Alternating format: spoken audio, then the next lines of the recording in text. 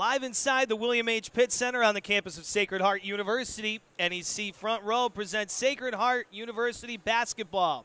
And today, it's one of their great rivals against the in-state CCSU Blue Devils. Hi, everybody. I'm Randy Brochu alongside Rob Coloni, and thanks for joining us tonight for a rivalry renewed between the Blue Devils and the Pioneers. Rob, CCSU owns the all-time meeting 35-18, and they've won 4 straight. The Pioneers come in with a record of 0-1 in conference. The Blue Devils with a record of 0-1 in conference. They got the #1 preseason team on Saturday in St. Francis, Brooklyn, and, of course, the Pioneers falling in a tough one, 73-71. They get the #2 ranked team in the preseason tonight in CCSU, but they come in with a 7-game losing streak, a different Blue Devil-looking team than was originally expected at the beginning of the season when the coaches made their selection. So it is a CCSU team hurting right now at 2-12. They are without their leading scorer, Kalen Cumberlander, who's out injured. He had scored in double figures 7 of 12 games. So an opportunity for the Pioneers to try to rebound from a tough loss. They got great contributions the other day, ultimately a loss. They'll look for those same contributions led by Evan Kelly. Absolutely, yeah, and you touched upon the lack of presence and play from Central Connecticut. Obviously, Kyle Vanales is out, dismissed from the team as well, and he was only 451 points shy of the all-time record at Central Connecticut, so that's a big loss as well. Turn the page and look at the Pioneers, and you look at Evan Kelly. What a profound impact he has had on the team this year. He's one of 2 Pioneers to score in double figures at least 9 times, joining freshman standout and teammate Kane Broom. He's second on the team and 11th in the conference, averaging 13 points per game, and he's especially fun to watch, folks, when you're here at home, because he scores 16.3 points per game here at the William H. Pitt Center on Coach Bike Court, and you know he himself is only a few points away from amassing 1,000 on his career. He has 938 coming into tonight, and he would be just the 38th Sacred Heart player all time to pick up 1,000 points. He is certainly one player to watch for tonight. Keep an eye on Steve Glowiak as well, the New Britain native. For whatever reason, tends to light it up against his hometown team. He's averaging 20 points over the last 4 games against Central Connecticut, including a 27-point performance last year on 7 3-pointers. So we'll see the Pioneers and the Blue Devils getting ready for the opening tip in Game 2 of the conference schedule. The Pioneers coming in with their record of 6-8, 0-1 in NEC play. The Blue Devils scuffling, 2-12, and they're 0-1 in NEC play. Sacred Heart and Central Connecticut in an intrastate rivalry renewed. Coming up next on NEC Front Row. Gaetano in the backcourt, and here's Kane Broom averaging 14 points a game to Davon Barnett with a good take, and Barnett, who's at 10-point on the jumper in the lane. Tevin foul zone, can't get the layup to go. The Pioneers home for their last 5 from the floor. Here's Mobley, the take and the make. Matt Mobley. 4-2 the Blue Devils.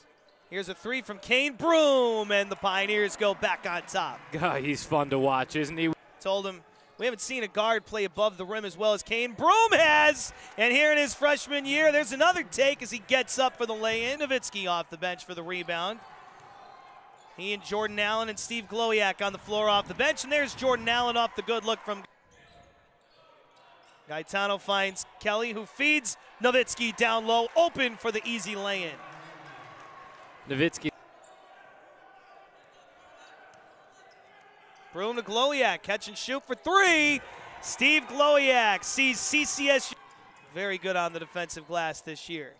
No look inside for foul zone, who throws down the dunk. And he got fouled, count the basket, and Tevin Falzone goes to the line after a thundering dunk. Swarm the ball carrier, Drakeford. He finds a trailing Andrade. That gets blocked. Kelly throws it along for Glowiak for the lay-in. Here's Mobley turning it over. Evan Kelly the steal. Throws it ahead for Glowiak again. The reverse layup. It's Steve. So unstoppable in every facet of the game. He is so quick right now defensively. He's locked in offensively as well. That's not a good call. Rebound. Pioneers into the front court. He finds a cutting Kane Broom past the pack from the reverse. Oh. As Mobley puts one up for 3. No good. Foul zone. The rebound. Home run pass ahead to Gaetano. And he is rejected. 5 on the floor. Drakeford the no look to the wing for Peel. Underneath for Andrade for the lay-in. Really nice. Foul zone for three. Come on! How about Tevin foul zone? I think he heard you. On dribble. Mobley in transition pulls up for three. And Matt Glowiak open from Broom for three. And good. Glowiak has 12. And the Pioneers get 3 right back. Drakeford, what a pass underneath. He did find Mobley, who dropped it. Glowiak in transition, the finger roll. Hopefully just a grimace of exhaustion and nothing else. Mobley. What a shot.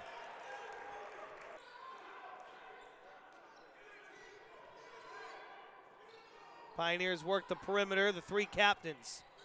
Gaetano turns it over, stolen by Mobley. Mobley all the way, good and one. Gaetano commits. One hands it away. Mobley thought about the catch and shoot. Now off the screen, a contested 3 is good. Mustafa Jones. That's Matt Mobley, the 3.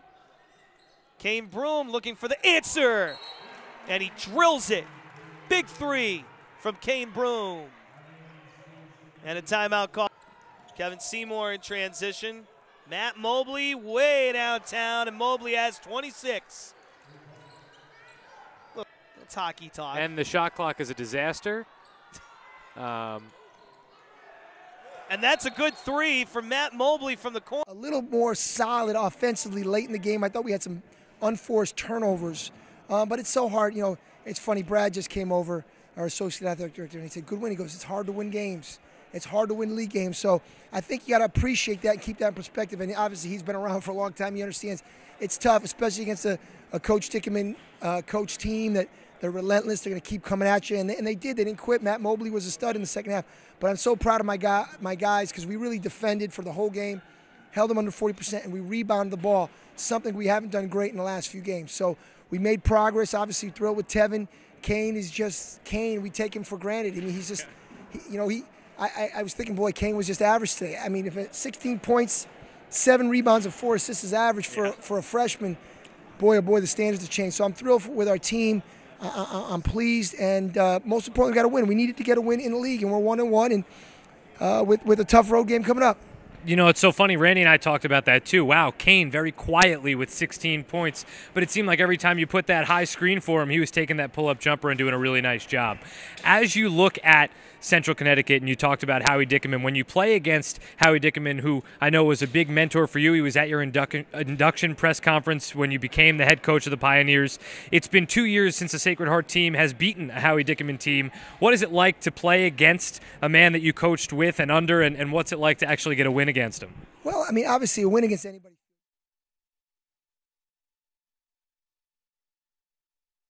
Central Connecticut every game except when they play us. So I'd prefer not to play the game. We stopped playing Stony Brook because Steve Peichel's a good friend.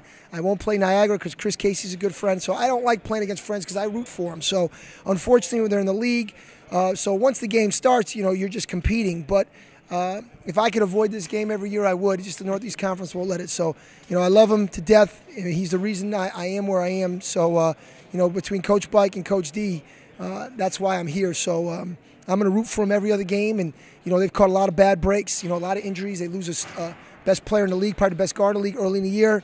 Then they lose their starting point guard, and then they lose their first guard off the bench. So, we're fortunate we played a shorthanded team. The rest of the league is as well. If they somehow can get healthy, they're going to be fine. So I quite honestly, I don't like the game. I'm thrilled we won, but my heart breaks every time he loses a game. Tough turnaround for you guys as you go on the road on Thursday. You're back here at home on Saturday. What's the mindset and the message to the team moving forward? Stay focused. Stay focused. Keep getting better at what we're doing. I think we have a good formula, and let's improve in certain areas individually and as a team. Tevin was Tevin's day today. He stepped up, but it's been Jordan's day. It's been Philip's day. Maybe it'll be Davon's day. So different guys will step up on different days. So that everybody's got to be ready. And who knows, maybe it's a guy off the bench that hasn't played much. Someone gets hurt, someone gets in foul trouble. So that's the message is pleased with where we are, but we can be better. We can play better. We can finish that game better. So that's definitely it. But we're thrilled and we're excited, and we're going to play our first road contest. And I think some of the new guys are going to see it. On the road is tough. So we got our hands full with LIU. I don't know what they did tonight, but we got our hands full. So, but before we go, I just want to say hello to a couple people. One is Cheryl Madison, our biggest fan. She's been sick. I hope she's listening to the game. She hasn't been here. She's been in and out of the hospital, but we're all thinking about you, and we're all praying for her. And to my wife and 2 kids who couldn't make it because of basketball practice, game's over, time to go to bed. So actually, 4 probably biggest Sacred Heart fans in the country, the Latina family and Cheryl Madison. So good night, guys, and thanks for everything. Well, there you have it, Randy. The Pioneers get back to 500 in the league at 1-1. They'll go on the road on Thursday, back home on Saturday, and Coach says keep fighting, and kids go to bed. Back to Randy. Thanks a lot, Rob.